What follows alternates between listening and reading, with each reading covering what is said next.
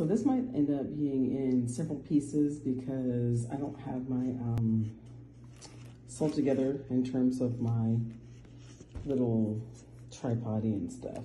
I have one, but I don't have one that will fit over my table, so it'll make me be able to be hands-free.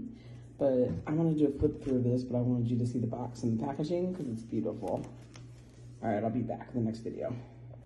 So I couldn't do that part with one hand. So as you see, it slides out. It looks gorgeous. Let me see if I can slide it out with one hand. So you have the two sides.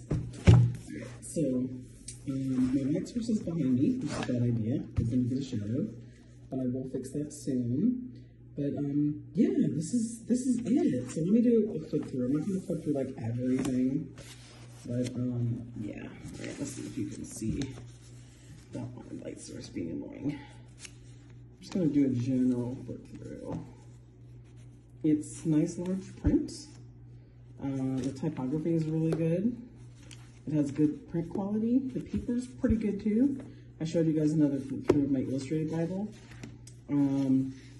This one doesn't have necessarily illustrations in it, but it's not necessarily meant for that. But I'm looking forward to using this. It has all like different perspectives, and I'm really super interested in looking through it and getting back into my Bible studies. So I have 4 Bibles here. I have my mom's Bible.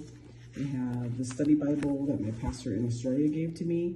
And now I have an illustrated Bible and this Bible. So looking forward, had to paint my nails for y'all.